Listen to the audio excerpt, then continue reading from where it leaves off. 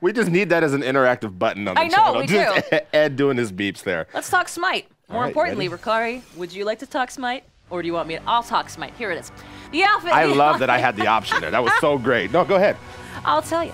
The online competition platform Face It, you guys all know and love it, has brought back the Smite Pro League Combine in North America and Europe. Now, the Combine started on the 9th of this month, lasts until next month. That would be October 22nd, and that's 5 weeks, count 'em 5, of open bracket. 2 weeks of relegations is what I meant to say after that.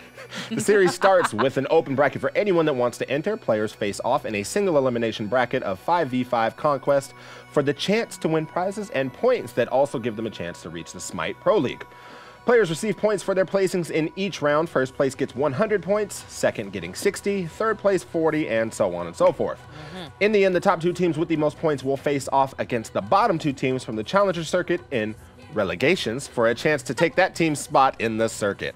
If a circuit team loses, they are sent down to the Combine, meaning that if they want to get back to the top, they'll need to claw their way up once again. Tell you right now, it's that kind of thing that makes me appreciate a loser's bracket. The event has only just begun, but we have the results of round 1 already. So for the North American Combine teams, Nados and Guacface, I hope it's Guac, I'll be honest with you guys, I did not know.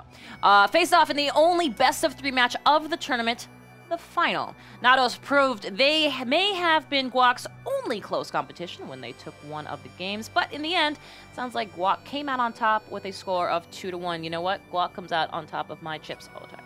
That's true. Guac goes strong. In the EU Combine, is it Bond? I want to say it's Bond, but it's probably Ban. Had a straight shot into the final and made quick work of Team XT, asserting their dominance with a clean 2-0 victory. Should be exciting to see how teams Guac and Bond, I'm just going to stay with Bond, perform and how much those 100 points do for them in the upcoming rounds. To keep up with the SPL or Smite Pro League, Smite Pro League. The Combine as it progresses, head on over to esports.smitegame.com. Okay. I can